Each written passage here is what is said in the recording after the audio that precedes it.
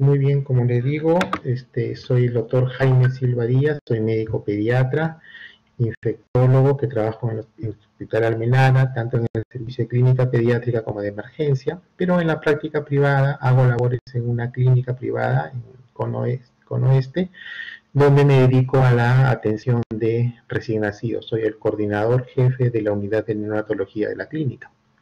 Así que tengo experiencia, sin ser neonatólogo de carrera, en la atención de los bebés, de los recién nacidos. Vamos a tratar el tema entonces de síndrome de dificultad respiratoria tipo 2. Ustedes en la clase anterior han visto lo que es la dificultad respiratoria tipo 1, básicamente la enfermedad por membrana hialina, ¿verdad? Veremos las definiciones, las causas, el cuadro clínico, el diagnóstico y el manejo que necesitamos.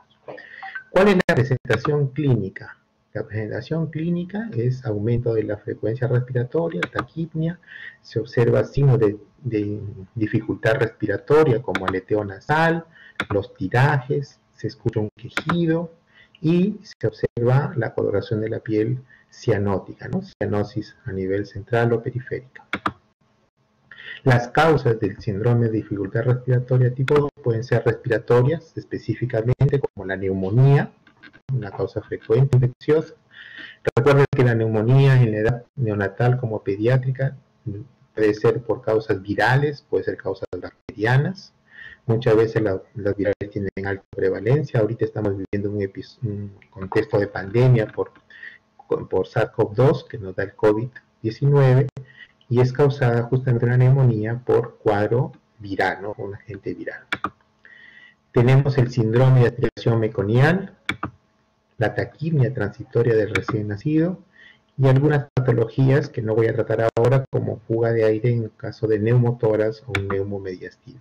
Algunas malformaciones congénitas a nivel pulmonar o respiratorio puede también llevar a una dificultad respiratoria. Y dentro de las no respiratorias pues tenemos los problemas cardíacos, las cardiopatías congénitas nos van a dar este problema de dificultad respiratoria, también algunos problemas metabólicos, como por ejemplo la sepsis, la acidosis, consecuencia de una sepsis, nos puede dar un problema de distrés respiratorio. Algunos parámetros que nosotros utilizamos para valorar la dificultad respiratoria en el recién nacido, recurrimos a algunas tablas, ¿no? Las tablas son importantes porque nos obligan a hacer valoraciones clínicas y al final tener una puntuación que nos dé y nos orienta que es un distrés leve, es un distrés moderado o es un distrés severo. El test de Ziegler-Anderson evalúa básicamente la elevación del tórax y el abdomen, ¿no? Para ver si esto es sincrónico, si hay poca elevación o hay un balanceo en la expiración, ¿no? Y eso se le da un puntaje, como pueden observar. La presencia de tirajes intercostales, si no existen, no hay puntaje, si es leve es 1 y si es marcado es 2 puntos. La retracción sifoide mismo, la presencia de quejidos, si no hay es lo normal, pero si se escucha con el estetoscopio ya es 1 punto, y si es audible sin estetoscopio son 2 puntos. El aleteo nasal también es un indicador, no debe haber aleteo nasal. Si es leve es 1 punto y si es marcado son 2 puntos. Entonces sumamos la puntuación y diré que tendrá un distrés leve si es que es el puntaje de 1 a 3, moderado si es de 4 a 6 y severo si es de 7 a 10. También existe el score de Downis. El score de Downis evalúa ya la frecuencia respiratoria. En el anterior no valorábamos la frecuencia respiratoria, acá sí se le da un valor. Fíjense que es normal en el recién nacido tener 40 a 60 respiraciones por minuto, es normal para él, ¿no? Si es de 60 a 80 es 1 punto y a más de 80 son 2 puntos. Al hacer la auscultación y el murmullo vestibular pasa bien, es lo normal. Si está disminuido es 1 punto y si está abolido son 2 puntos. El quejido es igual que en la clasificación anterior.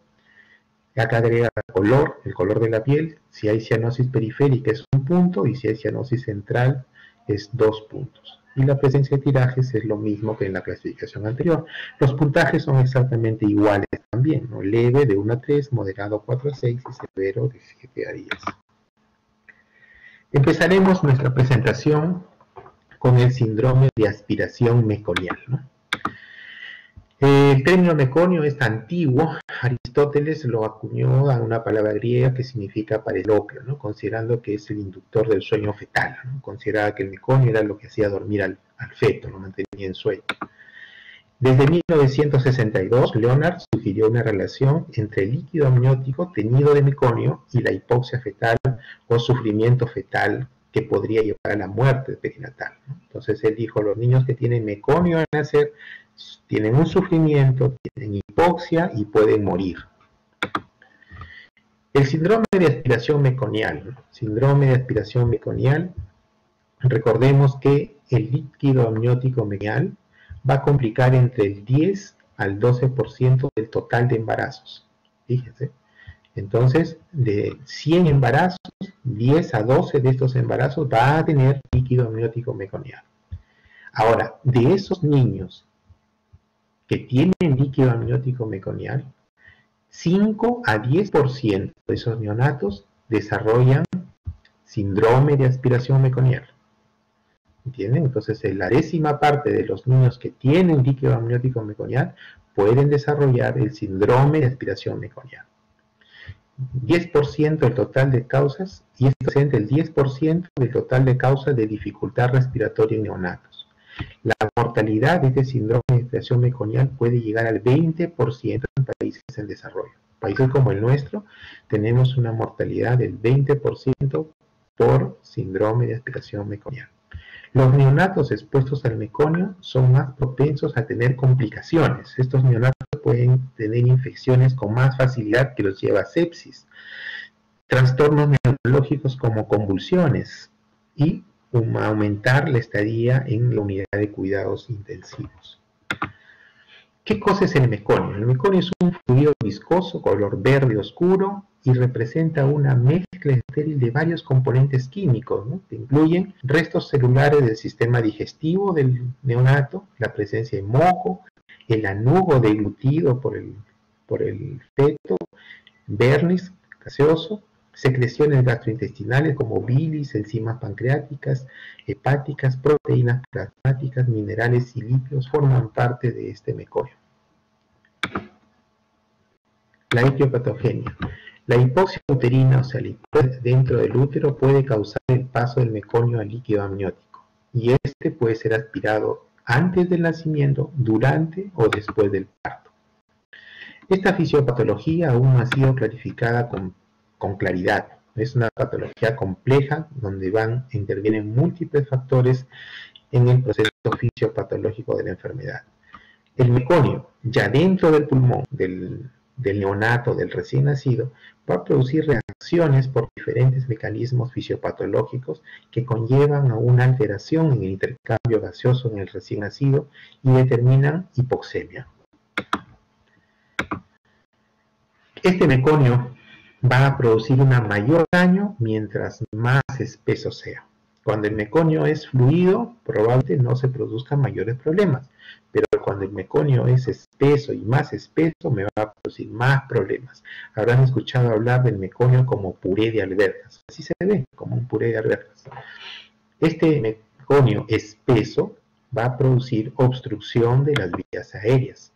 Si llega hacia el parénquima pulmonar, da una neumonitis química, me da inflamación. Recuerden que dentro de sus componentes el meconio tenía enzimas pancreáticas, enzimas digestivas. Entonces, es altamente inflamatorio. Me va a producir una inactivación del surfactante.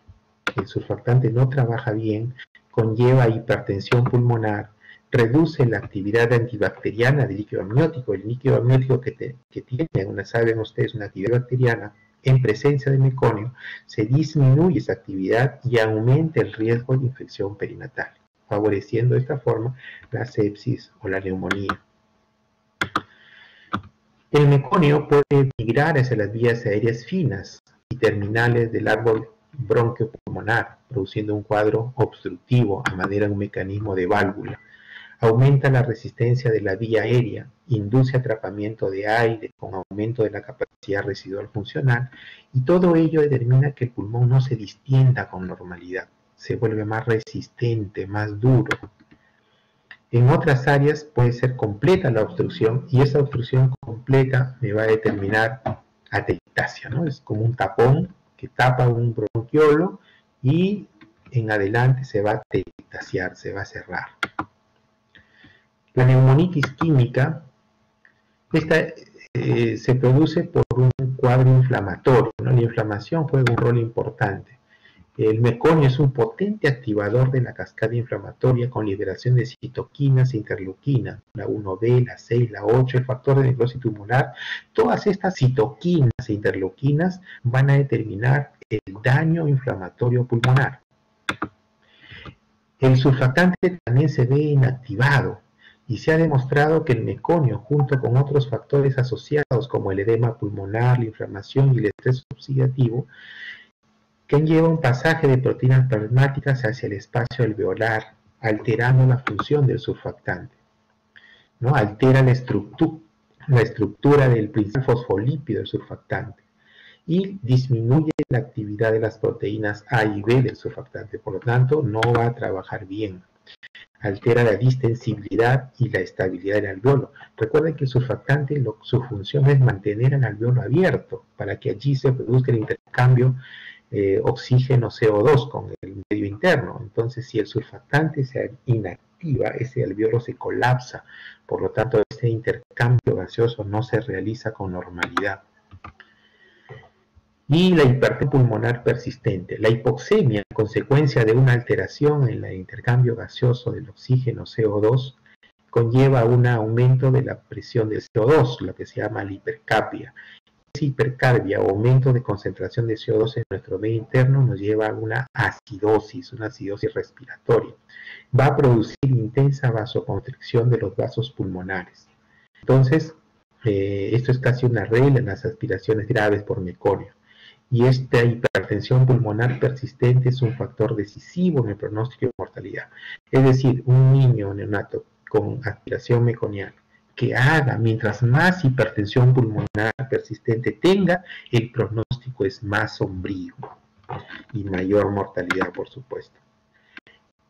Esta aspiración meconial produce obstrucciones en los bronquios pequeños, me va a llevar a hiperinsuflación en otras áreas, produciendo muchas veces rupturas alveolares. Estas rupturas alveolares se dan como consecuencia de tratar como mecanismo compensatorio. Se observa en el 10 a 40% de casos de aspiración meconial las rupturas alveolares, como consecuencia del atrapamiento aéreo en un parénquima pulmonar afectado en una forma poco homogénea, o sea, no se da en forma homogénea, sino heterogénea, con áreas de condensación, otras áreas de hiperinsuflación.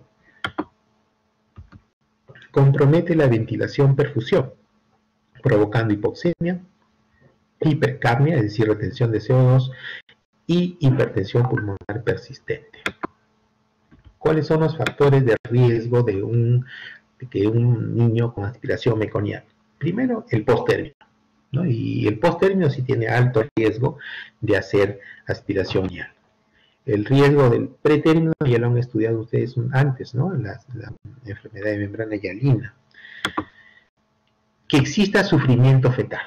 El hecho de haber sufrimiento fetal, la hipoxia intraútero, va a llevar a liberación del meconio, por lo tanto aumentar riesgo de aspiración meconial. La asfixia perinatal, ya lo dijimos. Un trabajo de parto prolongado, ¿no? Estamos con un parto expulsivo, un SIO prolongado, porque a veces hay disproporción cefalopélvica, no se midió bien adecuadamente el ponderado fetal y pensaban que era un bebé de 3,5 kilos y terminan naciendo de 4,5 kilos con gran sufrimiento. Ese trabajo de parto prolongado genera asfixia perinatal, genera sufrimiento fetal y por lo tanto liberación de meconio y riesgo alto de aspiración meconial. El parto distóxico, ¿no? Es un parto que no se da adecuadamente, hay estrechez pélvica, un trabajo de parto difusional, etc. La diabetes materna también es un factor. O sea, diabetes materna no solo es factor de riesgo de hipoglicemia, ¿no? De trastorno metabólico, sino también es un factor de riesgo de aspiración meconial. ya estudiado. También el retardo de crecimiento intrauterino, el tener la infección materna, una mamá con infección también tiene más riesgo de aspiración meconial. ¿Cuál es el clínico? Es dificultad respiratoria. Generalmente la dificultad respiratoria se inicia rápidamente, inicio precoz, ¿no? Con taquipnia asociada a signos de dificultad respiratoria, evaluado como retracción subcostal, quejido, cianosis, aleteo nasal, desbalance tóraco-abdominal y todo lo que podemos valorar mediante los test de Silverman que hemos visto al inicio. El tórax se observa en tonelo, en Brill. A la auscultación encontramos roncantes, subcrepitantes, crepitantes, incluso vemos una simetría en la ventilación pulmonar, ¿no? O sea, un área que de repente hay una hiperextensión, hiperventilación y áreas que no pasa el murmullo vesicular adecuadamente. Este es un cuadrito que pueden revisarlo con calma ustedes en sus casas, con paciencia. Disculpen que está en inglés, es sobre la patofisiología del meconio, y aquí prácticamente es lo que nosotros hemos conversado, ¿no? El inicio de toda esta cascada es la hipoxia intrauterina, que puede ser aguda o puede ser crónica, ¿no? Que lleva pues al pasaje de meconio, ¿no?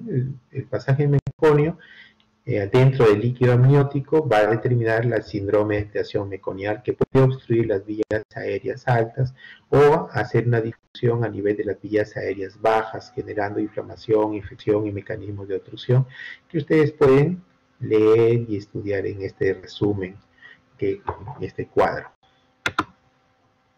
La clasificación, vamos a ver que puede ser leve, moderado o severo, ¿no? La clasificación de la aspiración meconial puede ser leve, si requiere menos del 40% de dos, uno de 2 días. Moderado si es que requiere mayor FIO2, o sea, mayor del 40% de FIO2, pero por más de 2 días. Y es severa cuando ya requiere ventilación mecánica, ¿no? Mayor a 2 días y se asocia a hipertensión pulmonar persistente neonatal.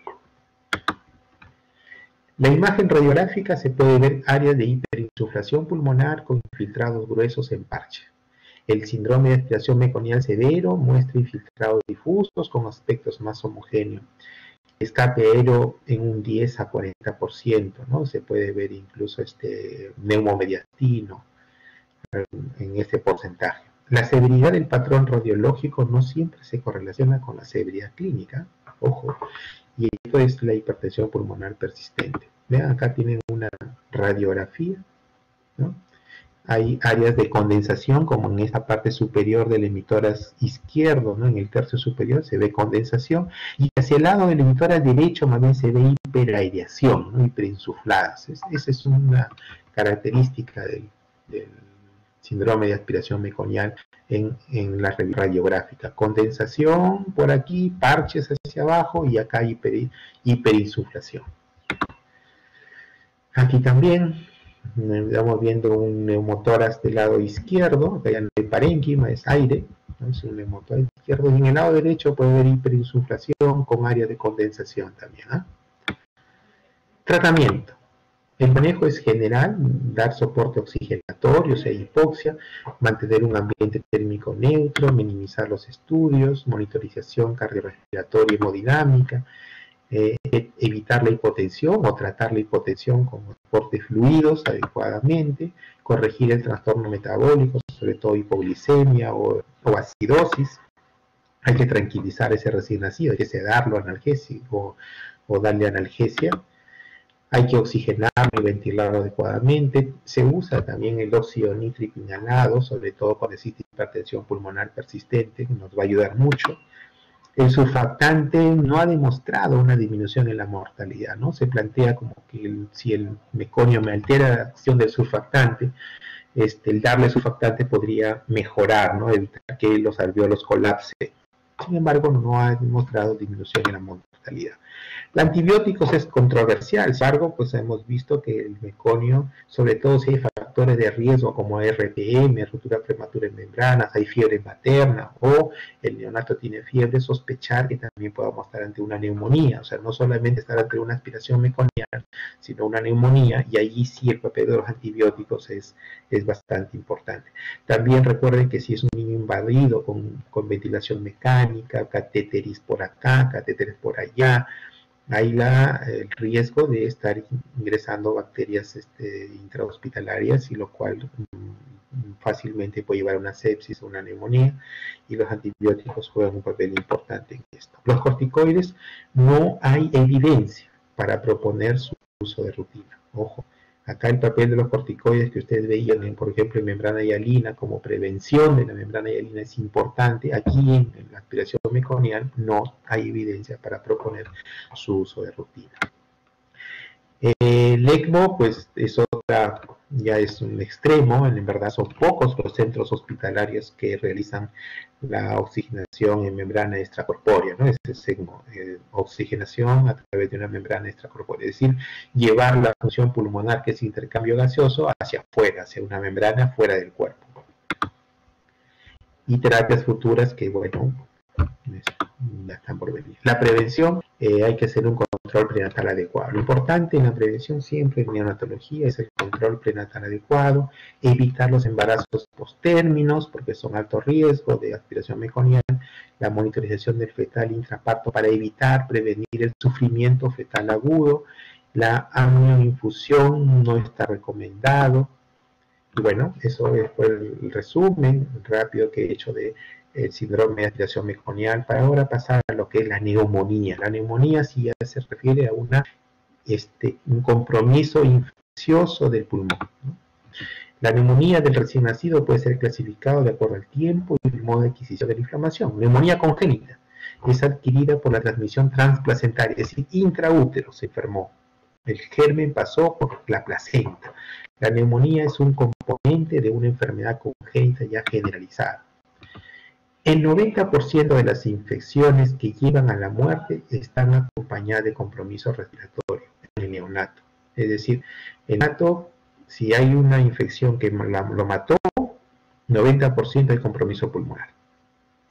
Más susceptibles son el neonato por el menor diámetro del árbol bronquial, poco desarrollo del epitelio ciliar, que es lo que nos da la defensa, menor número de macrófagos, los niveles de inmunoglobulina M son bajos, igual que complementos y opsoninas. En el prematuro, por ejemplo, hay una disminución de la inmunidad celular y humoral, ¿no?, que favorece las neumonías. La incidencia de neumonías en el recién nacido término es menos del 1%, pero si es pretérmino puede ser mayor al 10%. Entonces, esto varía de acuerdo a las condiciones de cada unidad de cuidados intensivos. El uso de antibiótico profiláctica en ruptura prematura de membranas pues puede disminuir la prevalencia hasta el 2.9%. En la implementación de estrategias de prevención y profilaxis nos va a ayudar a disminuir también la incidencia de neumonías de 1.8 a 0.8 como acá. La transmisión de un agente causal de la madre al recién nacido, o sea, la neumonía puede producirse porque la mamá le transmite al recién nacido a través de la placenta. Vía hematógena, vía transplacentaria, vía ascendente, o sea, cuando ha habido una ruptura prematura de membranas, o durante el parto. Hay también la transmisión más tardía, horizontal, o complicaciones de infecciones asociadas a la atención de salud si el recién nacido está hospitalizado, ¿no? Ya es por cuestiones de servicio de neonatología propiamente. La etiología de una neumonía siempre primero está en la lista el estreptococo grupo B. El estreptococo grupo B, la listeria monocitógena, hay que tener en cuenta en el recién nacido, la Escherichia coli, fíjense que el E. coli es un patógeno que está en la caquita, ¿no? Y los virus, los citomegalovirus, adenovirus, enterovirus también forman un papel importante como causa de neumonía, y otros agentes como toxoplasma y el treponema pallidum. Más tardíamente es la Candida albicans, las neumonías por hongos, las Chlamydia trachomatis, generalmente dan entre la cuarta y 12 semanas de vida, Puede haber antecedentes de conjuntivitis entre el quinto y 14 día de vida. Se caracteriza por haber eosinofilia en el hemograma. Y el patrón difuso, ¿no? de atípico que llamamos, ¿no? El tratamiento obviamente son los macrólidos en clamidia trachomatis. Y la bordetella pertussis, que es la agente de la tos convulsiva, esta suele causar crisis de cianosis importante o apnea y lleva a un alto grado de mortalidad en el neonato. También como etiología tardía tenemos a los estafilococos, son gram positivos, básicamente en lesiones de piel, también la Klebsiella, pseudomonas, enterococos y Escherichia coli. Factores de riesgo para la neumonía, desde el punto de vista materno, la ocurrencia de ruptura prematura de membranas, que haya una infección de la madre previa, el líquido amniótico maloliente, la presencia de fiebre en la mamá, la colonización patológica de la vagina por streptococo grupo B, por listeria, por E. coli, por clamidia, micoplasma, herpes, cándida, gonococo, y la presencia de coriamnionitis son factores de riesgo importantes en la madre. Y en el recién nacido, pues las características anatómicas, inmunológicas propias, el trauma de la avería, aspiraciones profundas e intubación prolongada son factores de riesgo para hacer neumonía.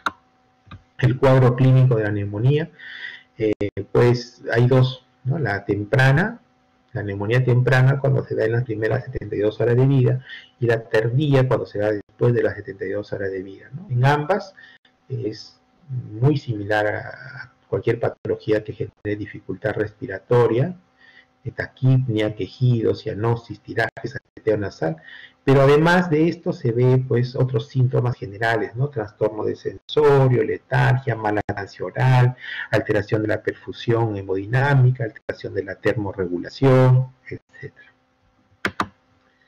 Los exámenes, uno sencillo y rápido de acceso, la radiografía de tórax, donde se ve infiltración pulmonar con patrones de condensación, bilateral, unilateral. Siempre pedir cultivos, sobre todo hemocultivos, para identificar al germen, el hemograma que nos muestre leucocitosis, desviación izquierda, etc. Y los gases arteriales, ¿no? Los gases arteriales son importantes para definir la presión de oxígeno, la concentración de CO2, el pH, que nos podría decir que necesitamos o no ya un soporte ventilatorio mayor como una ventilación mecánica. Esta es una radiografía, ¿no? No se nota muy bien, pero se trata de un patrón de broncograma en la parte basal. Acá sí más claro, ¿no? La condensación del pulmón derecho, izquierdo, que casi no se nota la silueta cardíaca, por ejemplo, ¿no? En el de la derecha pueden ver un mayor compromiso en el hemitórax izquierdo, en el de izquierda es lo bilateral, ¿no?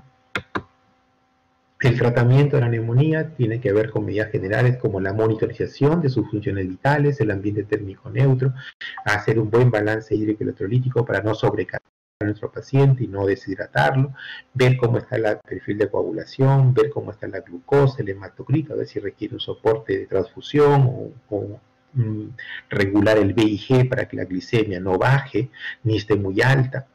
Y definitivamente el tema de neumonía hay que hacer tratamiento de antibióticos, ¿no? Que pues depende si es precoz o tardía, si se trata de coco gram positivo, gram negativos, agentes atípicos, que es mucho más los días a tratar. En agentes atípicos son 14 a 21 días. Y el manejo respiratorio, que muchas veces puede pasar por la ventilación mecánica, ¿no? Que no queremos. Y la tercera patología que vamos a tratar el día de hoy, que es la bien frecuente, es la famosa taquipnia transitoria del recién nacido. La taquipnia transitoria del recién nacido ha sido también conocida como síndrome de pulmón húmedo, ¿no? Fue descrita por primera vez por Avery en 1966, 2 años antes que yo nazca, o sea que vean que ya tiene tiempo. Esa taquipnia transitoria del recién nacido es la causa más frecuente de dificultad respiratoria neonatal. Se cuantifica hasta 40% de los ingresos a la unidad de cuidados intensivos neonatales por patología respiratoria. Y muchas veces termina siendo un diagnóstico de exclusión. Es decir, yo tengo que ver que no sea una neumonía, no tengo que ver que sea una patología cardíaca, que no sea una patología X, para yo quedarme con el diagnóstico de taquimia transitoria del recién nacido. Entonces, fíjense que a pesar de que es la más frecuente, es la más difícil de diagnosticar, porque es un diagnóstico de exclusión. Los eventos más importantes que establecen a los pulmones como un órgano de intercambio gaseoso al nacer son, fíjense que para que el pulmón quede listo para que pueda recibir intercambio gaseoso después del nacimiento, porque dentro del útero el pulmón está con agua, el niño está dentro del líquido amniótico, está tragando agua y en sus vías aéreas hay líquido, no hay aire, no hay. Entonces, ¿qué debe ocurrir al momento del nacimiento? Al momento del nacimiento, el líquido pulmonar fetal se tiene que eliminar, Eliminado el líquido pulmonar fetal se tiene que dar al momento del nacimiento en la respiración espontánea, es el primer llanto, eso que va a inflar los pulmones con el llanto del bebé al nacer. Eso va a generar una disminución de la resistencia vascular pulmonar. El surfactante se va a liberar y va a evitar que el alveolo se colapse y determina un cese del cortocircuito de derecha a izquierda que se daba a través del agujero oval y del conducto arterioso. ¿De acuerdo? Eso se debe de cerrarse. El agujero oval y el ductus arterioso. La taquimia transitoria del recién nacido, fíjense, se da entre 3.6 a 5.7 por cada 100 recién nacidos a término. Aumenta la frecuencia, la prevalencia en las cesáreas selectivas, ¿no? Con edad gestacional entre 34 a 37 semanas. Entonces, cesáreas selectivas, sobre todo entre 34 y 37 semanas, o los pretérminos tardíos, van a hacer pues que aumente la incidencia de esta patología, ¿ya? Las cesáreas, resulta que cuando uno nace por parto vaginal, cuando el bebé nace por parto vaginal, existe una compresión del útero sobre el bebé, existe un trabajo de parto en curso que tiene sus periodos, sus fases, y ese bebito es expulsado del útero con compresión del útero y pasa a través del canal del parto hasta finalmente alumbrar, salir el bebé. Y eso ha producido una compresión del tórax y ha hecho que bote el líquido pulmonar con mucha mayor facilidad que cuando el bebé es sacado por cesárea, cuando no había trabajo de parto y de pronto el bebé, pum, cortaron el útero y lo sacaron. Entonces la eliminación del líquido pulmonar fetal no es tan fácil allí, no es tan. Entonces es por eso que las cesáreas tienen una mayor incidencia, prevalencia, de esta patología. Estas son algunas estadísticas en las unidades de cuidados intensivos neonatales en Canadá, por ejemplo, de los 6.600 admitidos en unidades de cuidados intensivos, recién nacidos pretérminos tardíos, era el 44%, ¿no? Tenían este problema. También está en los recién nacidos a término tardíos, ¿no? Y los términos a término. El líquido pulmonar. El líquido pulmonar contribuye al desarrollo y al crecimiento pulmonar. Se desconoce exactamente el inicio de su producción y es secretado por las células alveolares. ¿En qué rango se produce? Se produce 2 mililitros por kilo hasta 5 mililitros por kilo de peso del feto. La producción mayor. La remoción, o sea, la disminución, se inicia alrededor de 2 a 3 días antes del parto. Y alrededor del 40% se elimina a través de los linfáticos, terminando en el sistema venoso linfático. El líquido pulmonar es absorbido por el transporte activo de sodio a través de los canales de sodio del epitelio pulmonar, producto del gradiente electroquímico generado por la bomba sodio-potasio TPasa, ¿no? Entonces, ese transporte activo de sodio genera un transporte de líquido y sale.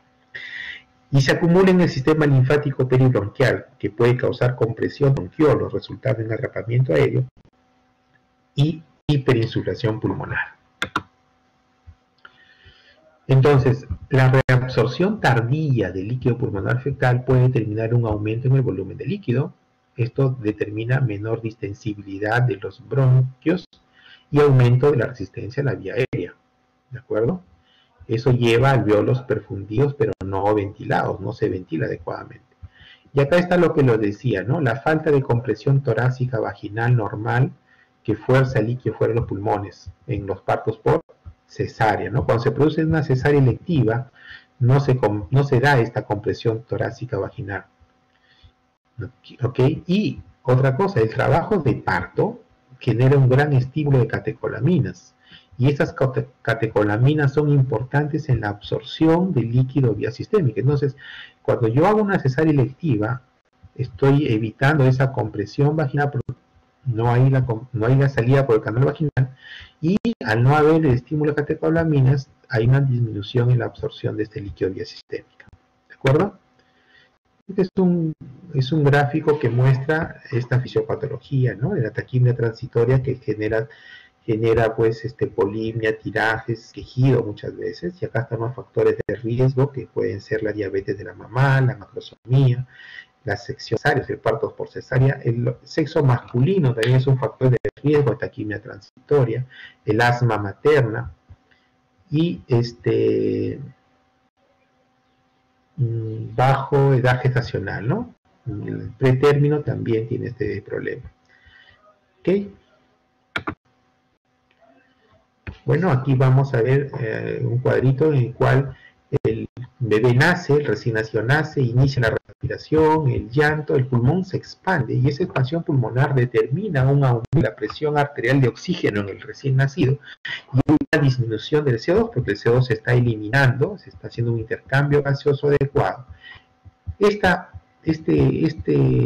aumento de la presión de oxígeno y disminución de CO2 determina el cierre del conducto arterioso. Determina una disminución de la resistencia vascular pulmonar, la caída de la presión en los vasos pulmonares y se reabsorbe el líquido pulmonar. ¿Ok? El cierre del conducto arterioso va a aumentar el flujo pulmonar, aumenta la presión en la aurícula izquierda y esto determina el cierre del agujero anal. ¿Ok? Entonces, ese momento de producir el nacimiento, el llanto, la alteración de la concentración de oxígeno y CO2 van a determinar que el conducto arterioso se cierre y que el agujero anal se cierre. Este es un gráfico que pueden revisarlo con calma en relación a la producción de líquido alveolar, tanto fetal que casi está produciendo, pero al momento del neonato ya se dan los mecanismos de reabsorción de este líquido. El diagnóstico de la taquimia transitoria es fundamentalmente clínico. Con frecuencia les decía que es un diagnóstico de exclusión, con otras alteraciones respiratorias como la neumonía, el neumotórax. Se presenta con taquipnia, retracción, aleteo, como hemos visto, y la frecuencia respiratoria puede llegar a 80 a 100 respiraciones por minuto. En general, los recién nacidos con taquimia transitoria de recién nacido evolucionan bien, la mayoría con mínimo apoyo respiratorio y se recuperan generalmente en 2 a 3 días después del nacimiento. En algunos casos existe hipertensión pulmonar persistente y esto puede causar hipoxemia grave con las complicaciones severas. Cuando la sintomatología se prolonga más de 5 días, debe hacerse diagnóstico diferencial con neumonía o cardiopatía congénita. Es decir, la taquimia transitoria recién nacido suele durar 3 días, máximo 4, pero si ya tenemos 5 días con este diagnóstico, pensar que no solo es eso, o empezó eso, pero tenemos ya una complicación de neumonía, o hay una cardiopatía congénita de fondo que no la hemos evaluado y requeriríamos hacer un estudio más exacto con un ecocardiograma, por ejemplo. La radiología puede encontrarse una imagen casi normal muchas veces, no se ve mayor cosa. Lo más característico sería una congestión pariliar de tipo radiante simétrico debido a los linfáticos periarteriales engrosados. Puede haber una leve radiopacidad y sobredistensión pulmonar con inicia de edema peribronquial intersticial y edema de los septos interlobares, que da una imagen en corazón peludo, ¿no? Y aumento de la opacidad de las cisuras por mayor cantidad de líquido, ¿no? Aquí no se ve muy bien esa imagen del corazón peludo, pero por aquí sí, ¿no? Vean, este es el corazón peludo.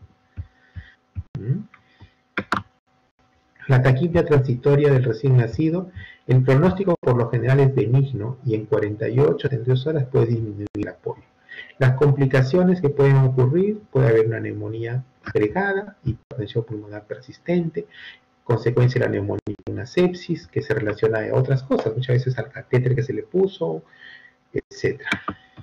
La prevención. Si yo quiero prevenir taquicardia transitoria, debo disminuir la incidencia cesárea, ¿no? A veces en los hospitales y clínicas, más en las clínicas, se abusa de las cesáreas. En la clínica donde yo trabajo, por ejemplo, el 80% de los nacimientos son cesáreas, 20% son partos normales. Eso algo está pasando, eso no es normal. Se dice que el porcentaje de cesáreas debe ser alrededor del 20 a 25% y el 75% partos normales. Pero en las clínicas, créanme que se ve al revés. Y eso es por facilidad del ginecólogo, porque la mamá no desea pasar el trabajo de parto, y bueno, pues se programa una cesárea. Lo que se recomienda, si voy a llegar a ello, es que la cesárea sea programada cuando inicie el trabajo de parto. O sea, que no se haga la cesárea sin trabajo de parto. Pero bueno, también eso es a veces difícil. El Colegio Americano de Ginecobstetricia recomienda la programación de cesárea electiva que sea mayor a las 39 semanas de gestación en base a última regla o esperar el inicio del trabajo de parto espontáneo. Ok, chicos, muchas gracias. Si hubiese preguntas, por favor, estoy para responderlas. Claro, disculpe. Con respecto a la indicación de la cesárea que menciona que se llama 39 semanas, en caso de que fueran menores a 39 semanas, ¿hay una indicación para poder realizar una aspiración de ese líquido pulmonar? Bueno, motivo de ayudar, ¿no?, a que se elimine ese líquido. Ya, mira, el líquido pulmonar no hay forma de sacarlo, o sea, no voy a pasar una sondita para aspirarlo, no. La aspiración, la reabsorción del líquido pulmonar debe ser fisiológico. Y esta reabsorción fisiológica les comentaba que se da normalmente en el trayecto del parto, a través del canal de parto hacia el exterior. Ahí es un primer momento en que por las contracciones uterinas y por su paso por este canal estrecho, el tórax se ve exprimido, digamos así, ¿no? Exprimido, y eso favorece la eliminación de este líquido fetal pulmonar. Y luego se produce al momento del llanto se disminuye la resistencia pulmonar y favorece la reabsorción de este líquido. Entonces hay todo un proceso fisiológico que implica reabsorción. Cuando yo digo que debe hacerse las cesáreas selectivas mayores de 39 semanas es porque ya estamos cerca del trabajo de parto fisiológico. No sé si me escucharon también que les decía que fisiológicamente el organismo sabe cuándo la mamá va a empezar el trabajo de parto. Entonces el organismo se prepara. Antes que inicie el trabajo de parto, unos 3 días antes, 2 días antes, ya empieza la reabsorción del líquido pulmonar fetal, porque hasta antes estaba produciéndose, el líquido se estaba produciendo, se producía de 2 mililitros a 5 mililitros por kilo por día, este líquido, pero ya llegado el momento del que va a empezar el trabajo de parto, ya el organismo empieza a disminuir esa producción del líquido pulmonar fetal. Cosa que cuando ya se produce el nacimiento, lo que se va a hacer es reabsorber, ya no se va a producir. Ahí estaban 2 láminas en las cuales les mostraba, en la mitad izquierda, cómo es que se da la producción del líquido pulmonar fetal cuando está en el feto, y luego cuando ya se produce el nacimiento, cómo se favorece la reabsorción de este líquido. Idealmente una cesárea, para que tenga poco riesgo de taquicardia transitoria, debería ser en el momento del inicio del trabajo de parto, o sea que ya hayan contracciones uterinas, ¿no? Pero ustedes van a ver que mayormente las cesáreas electivas se programan según la disponibilidad del ginecólogo, la disponibilidad de sala de la clínica y la madre, ¿no?, que quiere que nazca tal día, ¿no?, más o menos, que no nazca viernes 13, por ejemplo. ¿Alguna otra pregunta?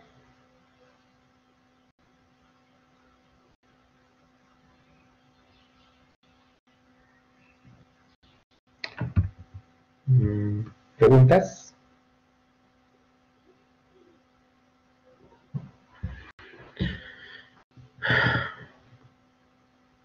Bueno, si no hay más preguntas, ¿la delegada se encuentra? Sí, doctor, dígame. Ok, muchas gracias y espero pues hayas revisado, tomado foto a la asistencia. Veo 77 participantes, ya están acercándose a los 80 y tantos, así que les agradezco la atención a la clase que han tenido y espero pues haberles sido claro en estas patologías tan frecuentes en el neonato, ¿no? La neumonía, la aspiración meconial, la taquipnea transitoria y recién nacido. Créanme que aunque ustedes no sean pediatras, en sus serums van a ver alguna de ellas, ¿no? Y deben acordarse de esta clase para hacer su diagnóstico y su manejo inicial. Muchas gracias, chicos. Será hasta la próxima clase. Vengan conmigo.